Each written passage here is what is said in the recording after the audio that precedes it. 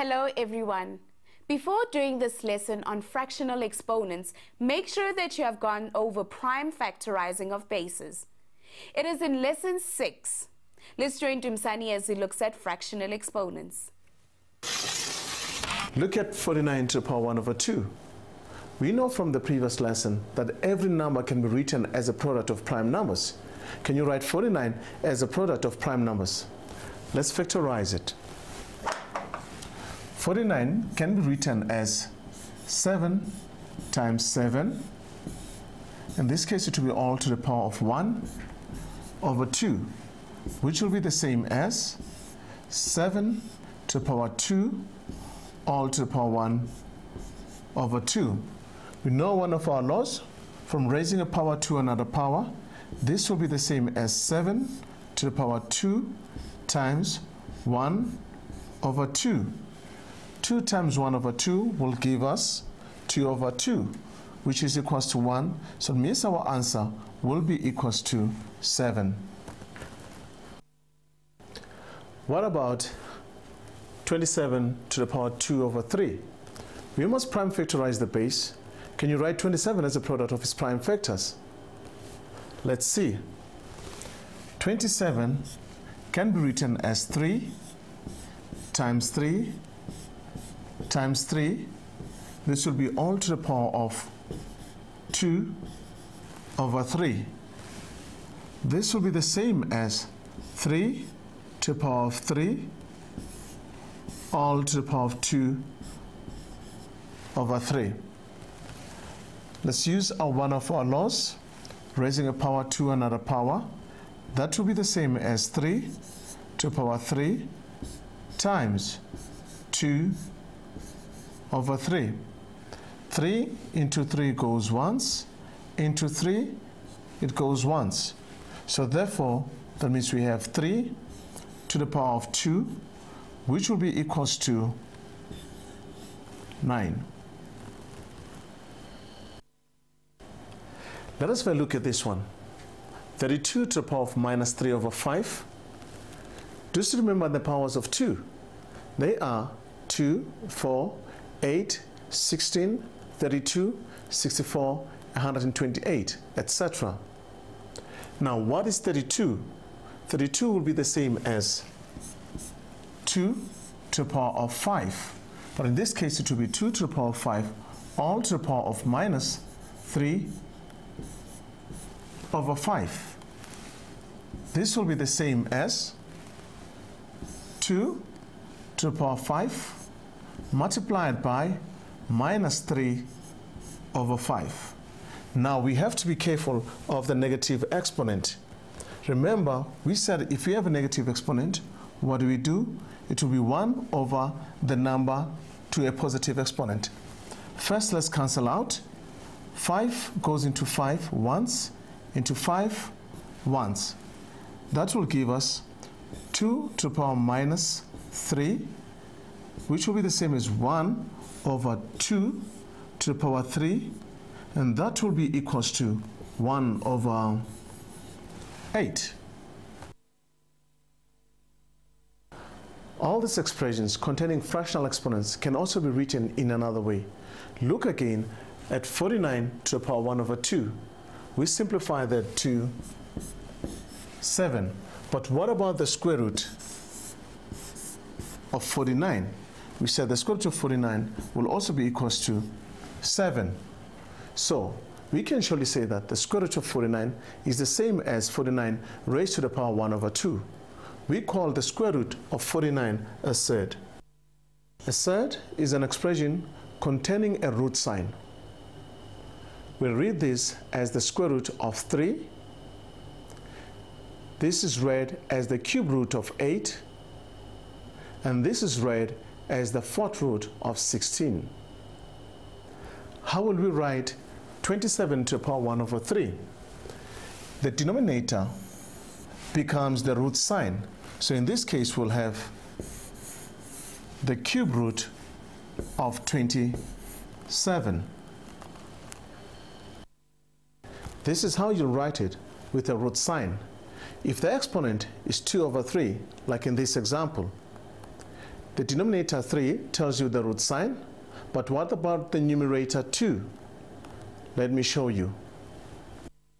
So we can write this as 27 to the power 2 all to the power 1 over 3. Remember we said the denominator there of 3 represent the root sign. So in this case, we'll have the cube root of 27 to the power 2.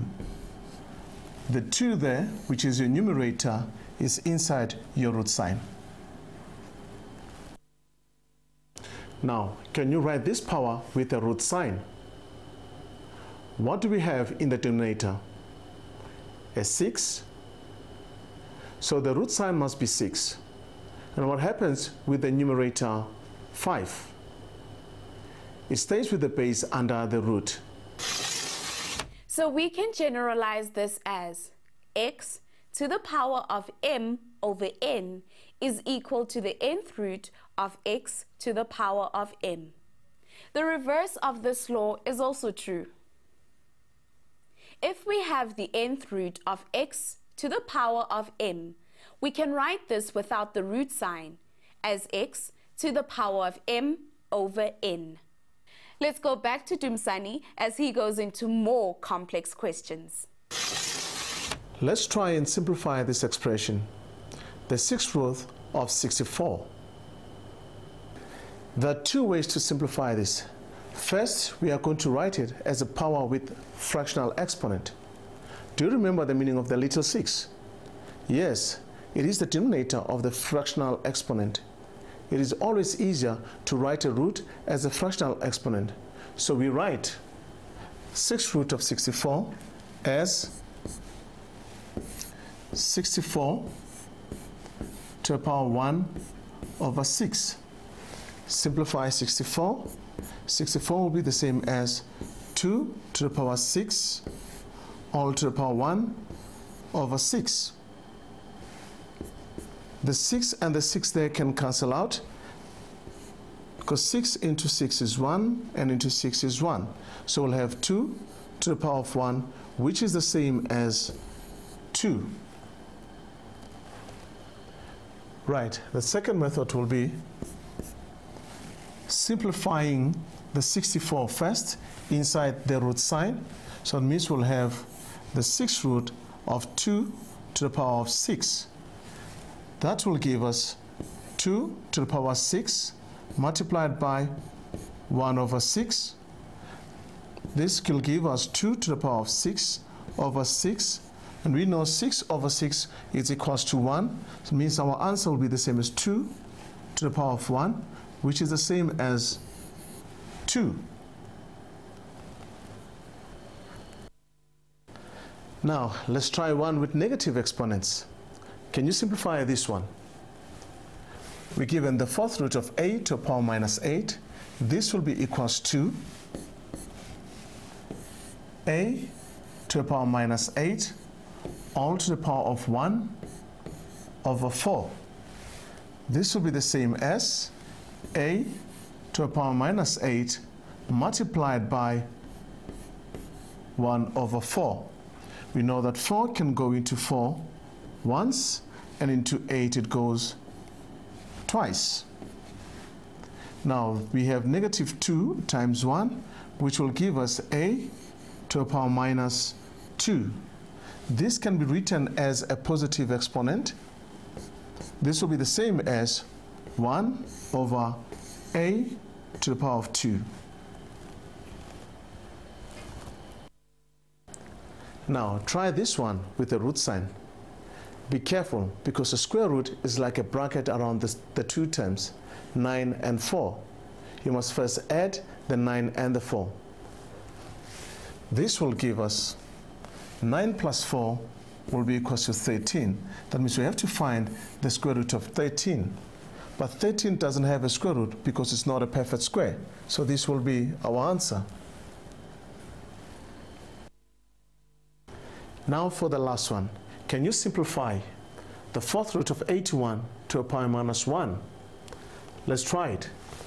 This can be written as 81 to the power minus 1 all to the power of 1 over 4. Let's multiply minus 1 times 1 over 4. That will give us 81 all to the power minus 1 over 4. Now 81 can be written as 3 to the power of 4. That means we multiply that by minus 1 over 4. That will give us 4 into 4, it's 1, and 4 into 4, it's 1. So we've got 1 times minus 1 divided by 1, which still gives you 1. So in this case, it will give us negative 1. So we'll have 3 to the power minus 1, which will be equals to 1 over 3. Now that we've seen Dumsani do it, let's see if we can apply what we've learned so far to this question. Write the fractional exponent in third form, a to the power of 3 over 2. This is straight application of the law. A to the power of 3 over 2 in third form is the square root of a cubed. Remember, we don't normally show the 2 when we write the square root. So the denominator of the exponent becomes the number in the tail of the root, and the numerator of the exponent goes inside the root sign with the base a. In this lesson, we learned how to write fractional exponents in third form and how to change thirds to exponential form. Thank you for joining us, grade 10s. Remember to look at the tasks for this section in the Exponents Tasks video. You'll also be able to learn more about exponents on our website, www.mindset.co.za/learn.